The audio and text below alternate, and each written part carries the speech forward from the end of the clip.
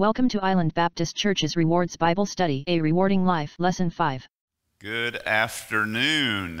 Hope everything's going great for you this Sunday, that you've already gotten to see our services this morning, and wow, some interesting stuff, that deliverance, isn't it? And we are certainly, I know I'm enjoying it, I hope you are. On to more interesting stuff is the study of rewards, and in both cases pretty spellbinding and refreshing, and a reminder that I know I need, and I'm thinking that we all need. We're going to be in Luke chapter 19 this afternoon, this evening, and we're going to be not getting there for quite a while, but still that's going to be the place where I'm going to have you look. I'm, of course, going to be throwing a lot of things on the screen there, and there's going to be notes published here pretty soon, and you'll have them. I haven't sent them over yet, but they'll be there ready for you whenever this goes online. So turn with me there, Luke 19, but let's, of course, begin our time together with a word of prayer.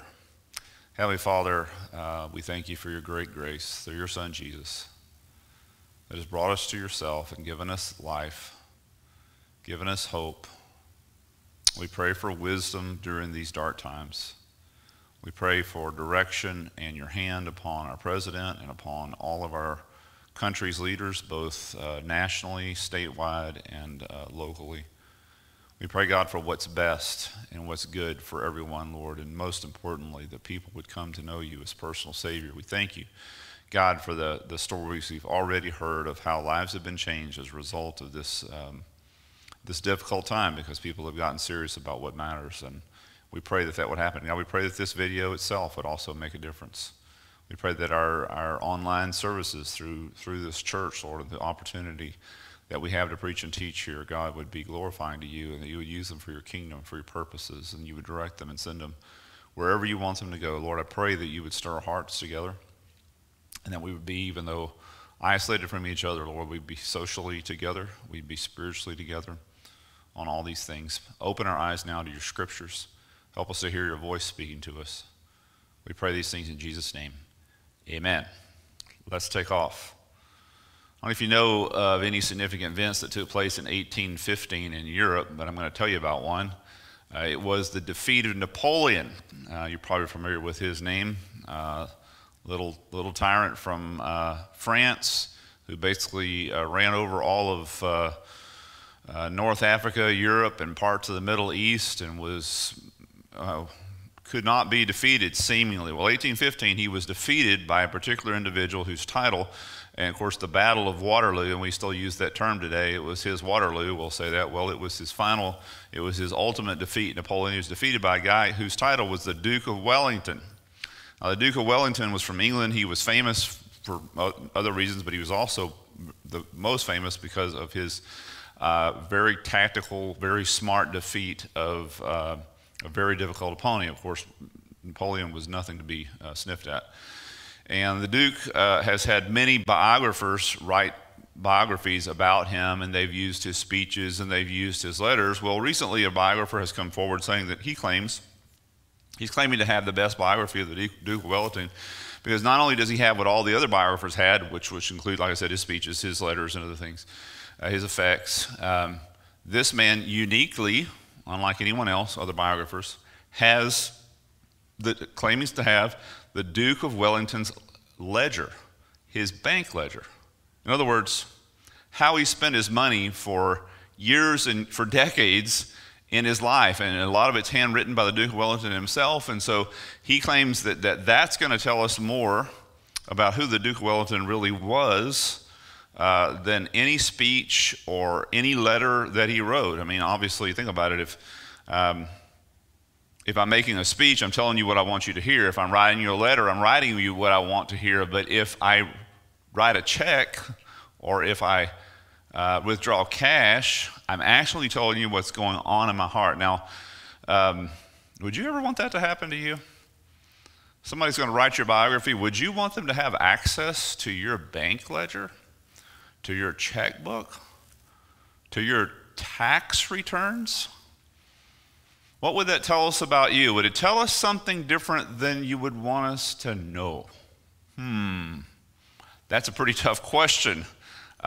Sounds like a nightmare maybe to you, maybe to me, I don't know. But listen, it may be, that scenario may be far closer to reality than we think.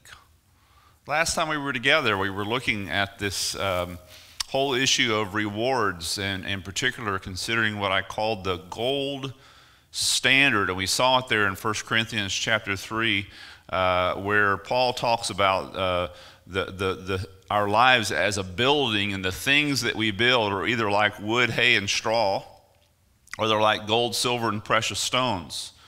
One, the gold, silver, precious stones can withstand the heat, and the other one cannot. And he says all of our works in this life are going to be tested by fire. And of course, it's not necessarily gold and silver or hay and straw, but it's, in other words, stuff that's going to matter, right? And stuff that's not going to matter. Stuff that's going to count for eternity according to God's standards, and stuff that's not going to count for eternity according to His. It's going to be tested, it says, by fire. And he ended that conversation in 1 Corinthians 3, if you'll recall, with these startling words. If any man's work, which he has built, this is the stuff you do with your life. If any man's work which he has built on it remains, he will receive a reward. That's pretty straightforward. In other words, if it passed God's test, you will be rewarded. If any man's work is burned up, he will suffer loss. How can I go to heaven and suffer loss? Well, it tells you right there. But he himself, notice, is not in jeopardy. His salvation is not in jeopardy. He himself will be saved, yet so as through fire. Now, that's some pretty sobering, I would suggest to you, disturbing, startling words. So even though a person's salvation is not at risk at Christ's judgment seat, the bema seat, remember we talked about the bema seat of Christ last time. It's possible that a person could step into eternity with little or nothing to show for their life that they lived on here. It's possible, Paul sets it out right there, for me to enter into the next life and have nothing to show for what I did in this life. Now that would not be a good thing. And maybe you're like me, your prospect of getting to go to heaven is so wonderful, I can't imagine needing to get any more. So I'm going to heaven, how could I lose, right? Well, apparently you can. And if you're like me, you're in for a surprise. And the first inkling we get that our position about this, like I said, the philosophy of, so I'm going to heaven, how could I lose? So what if I don't get rewards? The possibility, or I should say, the definiteness, if that's a word, the clarity that our position is incorrect is, first of all, indicated by Paul. Notice what he says here. Why would he say this if it didn't matter? If any man's work, again, 1 Corinthians 3, which he is built on, it remains, he will receive a reward. And if any man's work is burned up, he will suffer loss, but he himself will be saved, yet so as through fire. Why waste his time telling us that if it doesn't matter? It's not just Paul that says this kind of stuff. So does John. Take a look at John. This is 2 John. We've been in 2 John a couple of times ago. This is such a small book, we're about to use it all up. 2 John 8, watch yourselves. Why would he say that if it didn't matter? That you do not lose what we have accomplished, but that you may receive a full reward. So apparently John thinks, and it's in the scripture, so it's not just not what John thinks, it's what the Holy Spirit thinks, or believes, or is suggesting, or is putting right to us. That rewards can be gained and they can be lost, depending on how we act in this life. And so no wonder he says stuff like this, and we've looked at this one already. Now little children, abide in him, so that when he appears, we may have confidence and not shrink away from him in shame at his coming. Why would it ever be shameful to stand in front of him if I'm a Christian? See, your theology may not have a room for that, but the Bible sure makes room for that.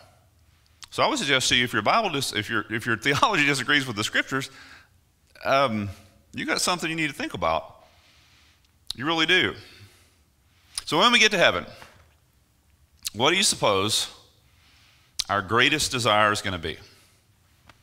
It's a pretty profound thought, isn't it?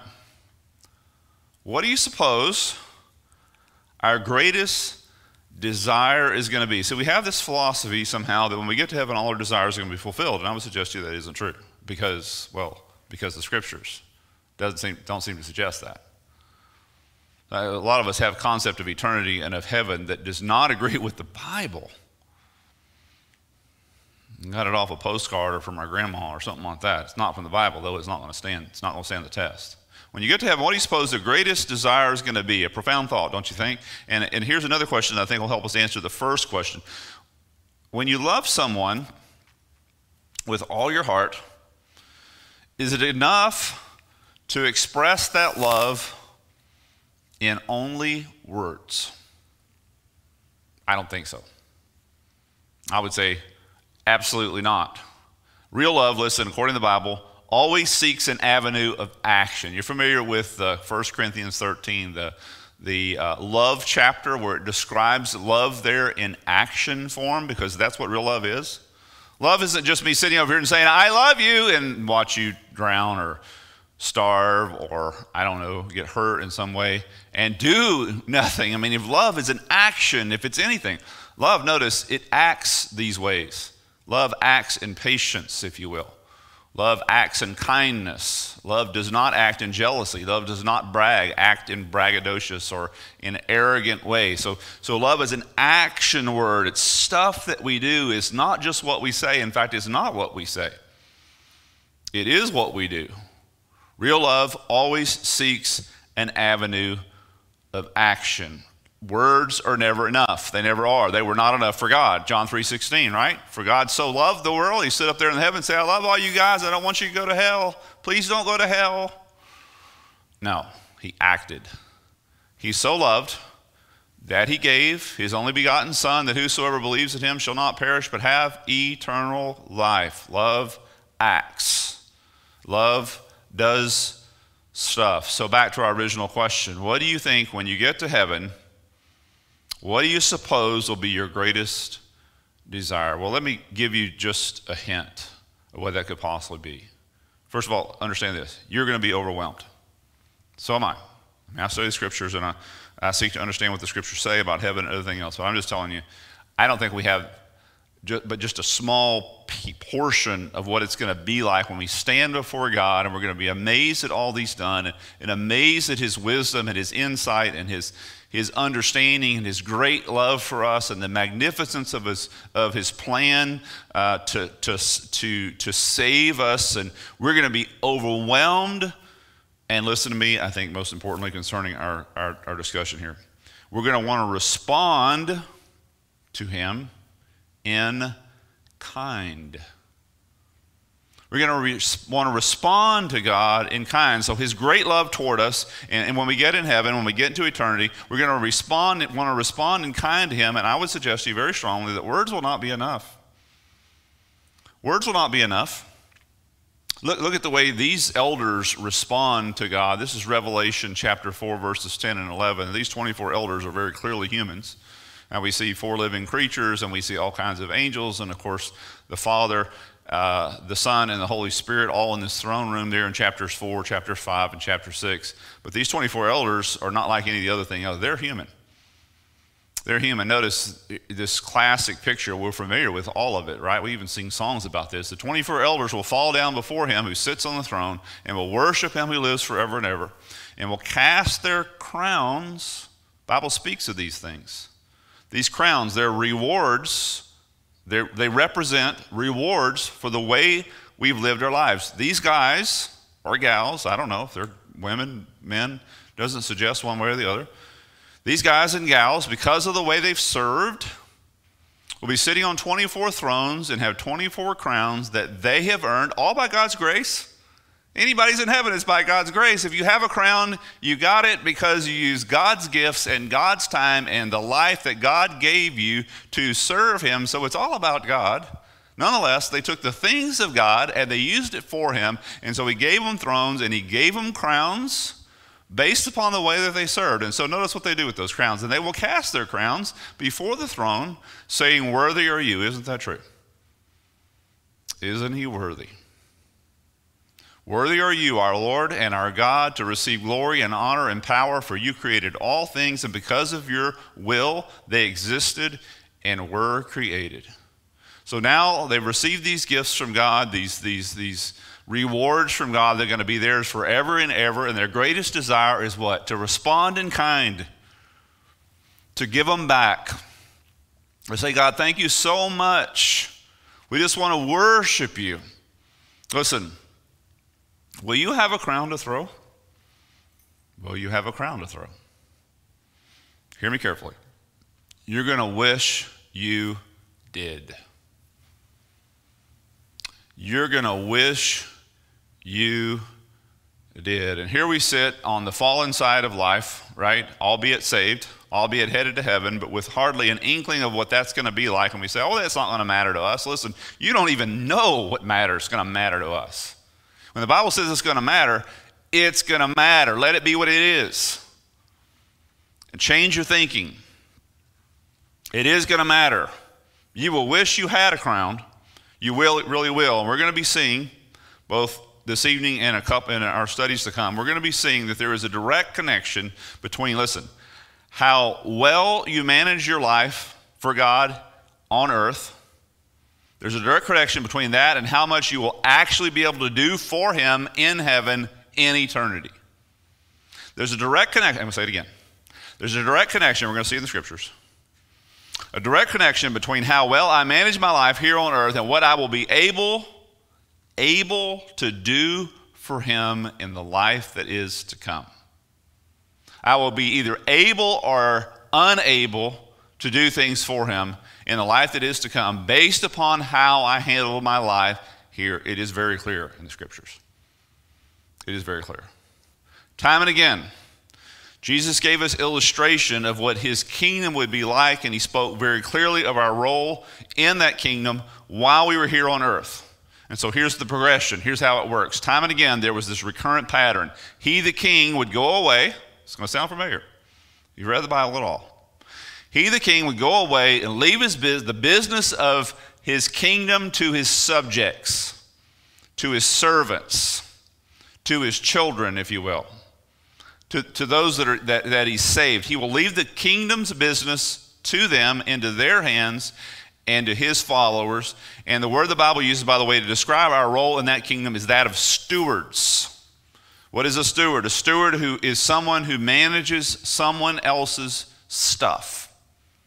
So time and again, Jesus gives this illustration, and multiple times in the Scriptures we see this illustration where He, the king, is going to go away and leave the business of the kingdom to His stewards. And they were to manage it for that time between the time that He left and the time that He returns. He's coming back, guys. He is coming back, and at the time of His return, we have to give an account for how we handled His kingdom and His business. Time and again, we see this illustration. Again, you have been commissioned, listen, by your Lord to manage a single asset. You're a steward. Here's that single asset. That single asset is your current life. It is your life on earth. That is not yours.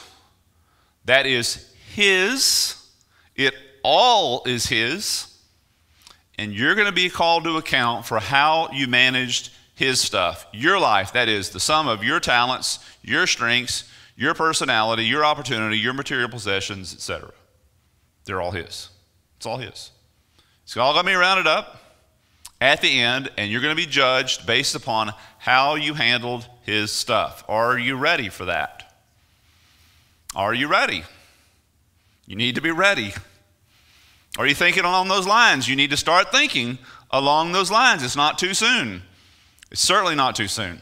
Your Lord will return, and you will give account for how you spent His asset. Therefore, every day you should be asking yourself the question. Here's the question. How will I manage what my Lord has placed into my care? How today will I manage what my Lord has placed into my care? And let me tell you something. Whether you're thinking that way or not, you are answering that question every single day. You're answering that question. Every day, by the way you live, you're answering what you thought of God's stuff and how you would handle it. Every day you're answering that question. You surely are. Are you being shrewd with God's stuff? His life that he's given you, short, soon to be over. I told a story about a man who was headed on a business trip to Europe, very wealthy. And so he drives his Rolls Royce into downtown Manhattan, drives into the parking lot of a very prestigious bank there in Manhattan, walks in that bank, they don't know who he is, walks in that bank and asks for a $10,000 loan. So the banker, not knowing this man, sits down and he starts working out, 37 different pages you got to sign and all that stuff for $10,000.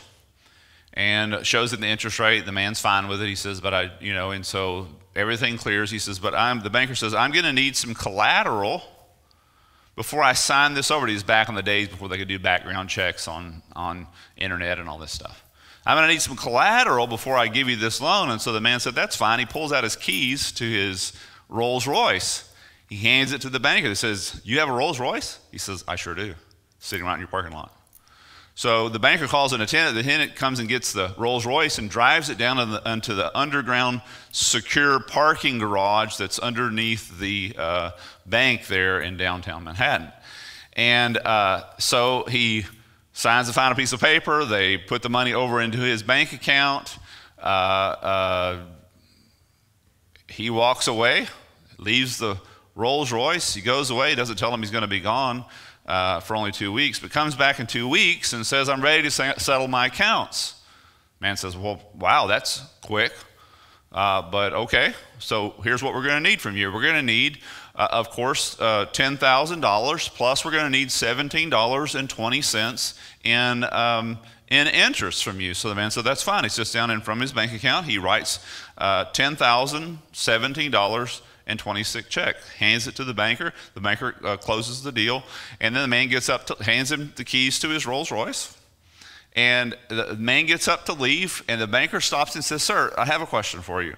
He says, you came in here for a $10,000 loan, and we gave it to you, and then you hand me as collateral the keys to your Rolls Royce, which you in fact do own, free and clear. He says, I did a little bit of research on you, and I found out with not much trouble that you're worth millions. He says, why do you need a loan for $10,000 when you're worth millions? He says, let me tell you something, son.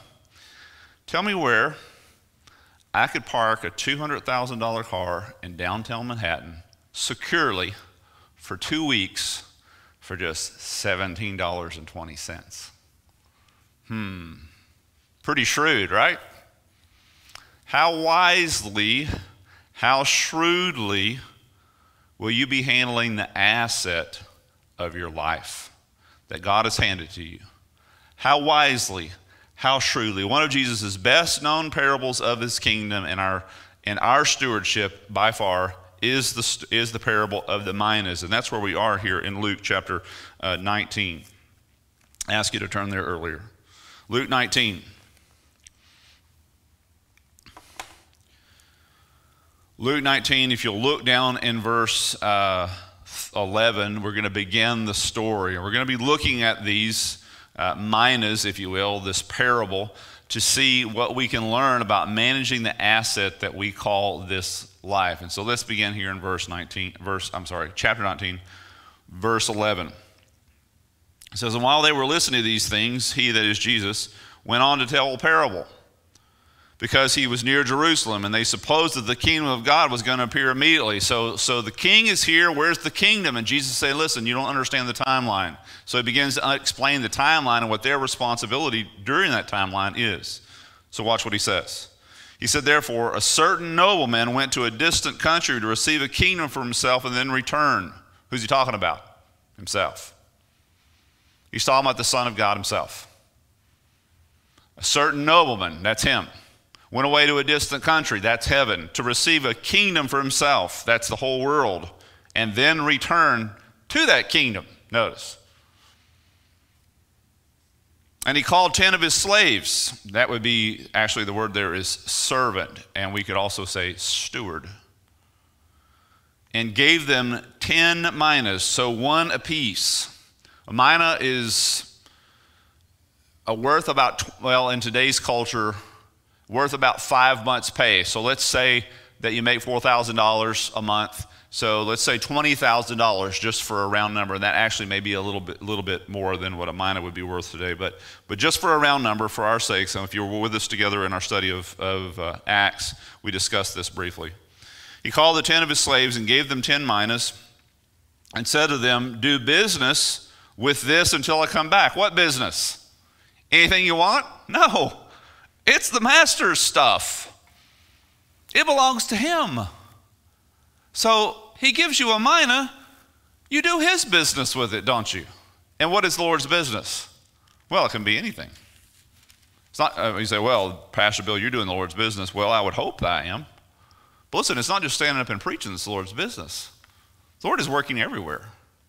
The Lord is moving everywhere. He's in everything that is truly good. And we've seen that he's going to reward everything as small as giving a cup of cold water to a servant of God. That's part of his business. So it can be extremely broad. Don't limit yourself to, if I'm not preaching or teaching Sunday school kind of stuff, then I'm not receiving a reward or I'm not handling his stuff, his business correctly. No, it's very broad. It's very broad. So and notice it doesn't come out and say what his business is here because, like I said, it is broad. Do business, verse 13, with this until I come back. But his citizens hated him. That is, so Jesus is a Jew, right? And he's speaking of the Jewish people. And they did hate him. They sent a delegation after him and says, we do not want this man to reign over us. It doesn't matter what they think. He's going to reign over them. The king of the Jews is coming back to Jerusalem. He is going to reign over the whole earth from Jerusalem, whether they want him or not. Verse 15, it came about that when he returned, notice, it's a certainty, he's coming back. After receiving the kingdom, he ordered that these slaves, to whom he had given the money, be called to him in order that he might know what business they had done. Here we go. This is the judgment seat. This is coming for all of us. Like I said, again, if we have a theology that says a Christian will not stand and be judged at the end, you have a theology that's inconsistent with the Scriptures. Scriptures teach plainly that everyone will stand individually before the bema seat of Christ. Again, you're not judged for sin there, albeit the things you do may be sinful, but your sin itself has been taken care of at the judgment seat called the cross. If you've trusted Christ as personal Savior, if you haven't trusted Christ as personal Savior, all this stuff doesn't matter. You got another throne coming for you, and it's not this one. But nonetheless, notice his subjects, his own servants, he's calling in for judgment. Like I said, if your theology doesn't agree with the Scriptures, you need to change. So here's his subjects coming in. He ordered that these slaves whom he had given the money be called in order that he might know what business that they had done. The first appeared saying, Master, your mina has made 10 minas more. So if it's $20,000, he's made times 10, that gives us $200,000. That's a pretty good return. Especially those of us who are watching our 401ks crash and burn right now, right? A tenfold return. It doesn't say how long he was gone. But he made a tenfold return during that term. So he turned 20,000 into 200,000. Now that's pretty impressive, but not near as impressive as what the king is now going to do for this faithful servant. Now notice the way the king addresses the servant. Verse 17, he said to him, well done, number one, good slave, number two, because you were faithful in very little things, be in authority, number three, over 10 cities. So I'm not sure when the last time you bought anything was, or bought any houses, but if you take $20,000, turn it to $200,000, that's pretty good. But it's hard to buy even one house with $200,000. But in reward for how faithful he was with the very little, that comparatively speaking, that the master gave him, he gave him 10 cities, all the authority and all the revenue effectively here for these cities that belong to the king. They still belong to the king, but now he's able to serve the king. Follow this. He's able to serve the king in a much greater capacity when the king gets back than he ever could before. So even if he gives us a notice, everyone's given the same here. You all have one mina, one life. So you've only got one. It only lasts a certain amount of time, and what you do with it, you will be judged based upon that in the end, not comparing you to anyone else. He's just compared you to his own standard. The master will return, and he says, be in authority over 10 cities when he got a tenfold return. Wow. Wow. What a reward, right? And the second came, saying, your mina master has made you 5 minas. And he said to him also, you are to be over 5 cities.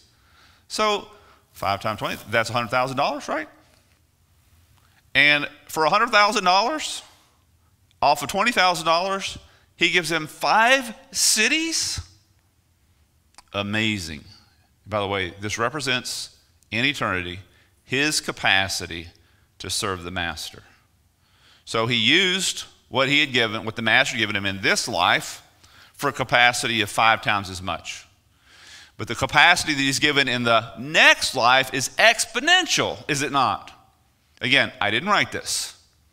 This is Jesus speaking, telling us about something that we're a place we've never been, and what things will be like in that place that we've never been. You need to listen to him. You need to listen to him. How could that be? Like I said, I didn't write this. It's his stuff. And another came saying, master, behold your mina. So he got one, he returns one, which I kept put away in a handkerchief. Uh-oh. For I was afraid of you, because you are an exacting man, and you take up what you did not lay down and reap what you did not sow. Not necessarily true about him, it's just the man's opinion about the master. And he said to him, by your own words I will judge you, you worthless slave. Could it be possible for us to live such a life, albeit in Christ, albeit headed to heaven, that we could live such a life in him here, having been saved, that turns out to be absolutely worthless? By your own words I will judge you, you worthless slave, verse 22. Did you know that I am an exacting man? In other words, this is your understanding of me. Taking what I did not lay down and reaping what I did not sow, then why did you not put the money in the bank? That's pretty simple. He didn't even try. Having come, and I would have collected it with interest. And he said to the bystanders, take the mina away from him and give it to the one who has 10 minas. So the guy had made 10, now he's got 11. And they said to him, master, he has 10 minas already. And I tell you, notice, that everyone who has shall more be given. Now here's Jesus' commentary on what life is going to be like in the coming life. Listen to him. But from the one who does not have, even what he does not have shall be taken away from him. So, wow.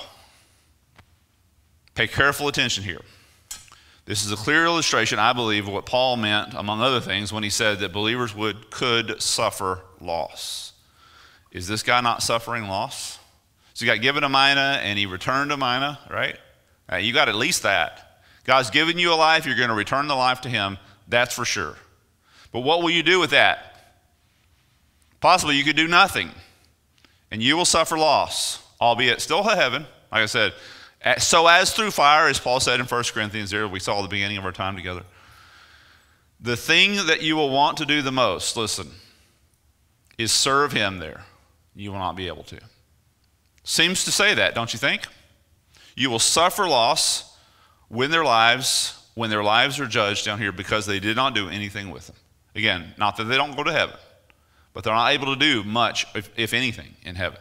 Some guys got 10 cities to serve God with, some 5 cities. And again, is it going to be exactly that? No, this is an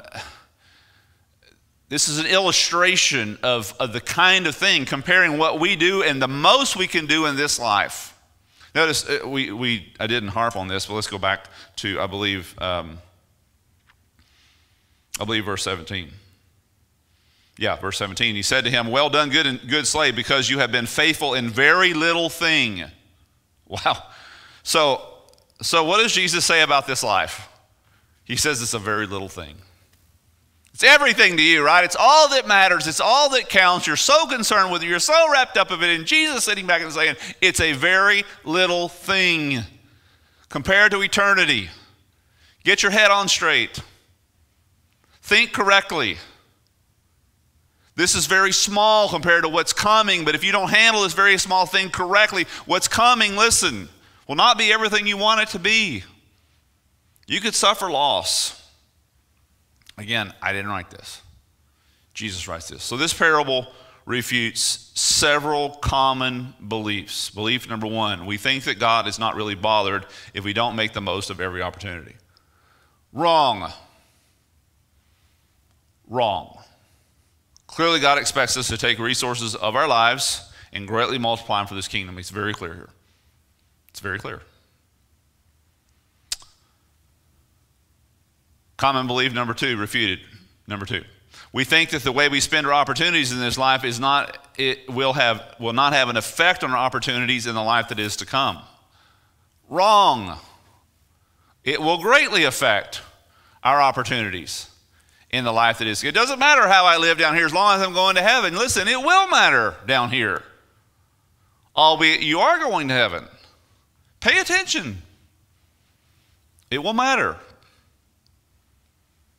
False concept number three.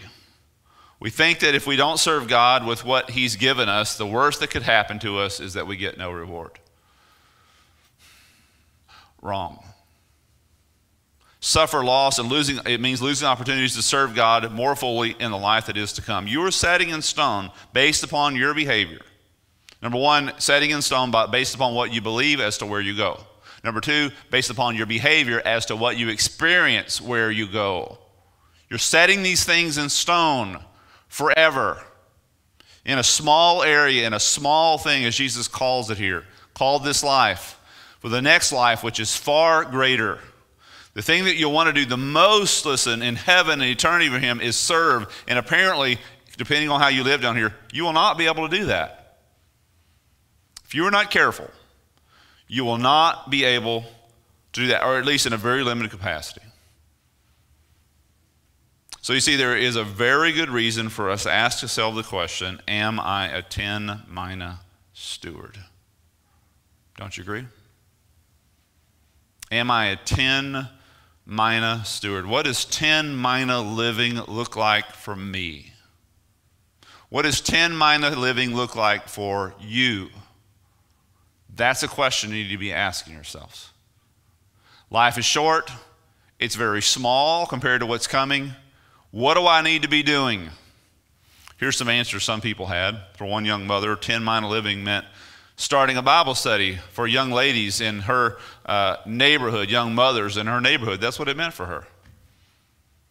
For a developer, 10 mina living meant rearranging his workload so that he could spend increasingly more amounts of time providing pro bono services for mission work in South America.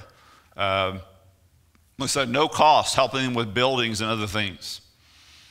For another man with a lucrative plumbing business, listen, it meant selling, it's a true story, selling his whole business, going back to school so that he could become a pastor of a rural church. What does 10 mina living mean? You need to ask the Lord that question. I bet He's got an answer for you. I bet He does. But you and I need to be asking that question every single day. How will I manage the Lord's asset today? I'm going to ask if you would bow your heads and close your eyes with me as we think on this and as we pray together. Heavenly Father, I pray for sobriety about what's really going on around us. The big deal is not COVID-19. The big deal is eternity. The big deal is today and the asset of life that you've given to us. It's all yours. All of it. All the opportunities, all the money, properties, all the abilities, personality, all that what we are, God. The sum of our life is yours, and we are stewards of it. And we're going to answer to you for it. Lord, I pray right now we would start giving you answers. That we would respect the status that you have and that we have. And the one that is to come. Help us to hear you, God. Let it sink within us today, we ask. Pray your blessings over your people.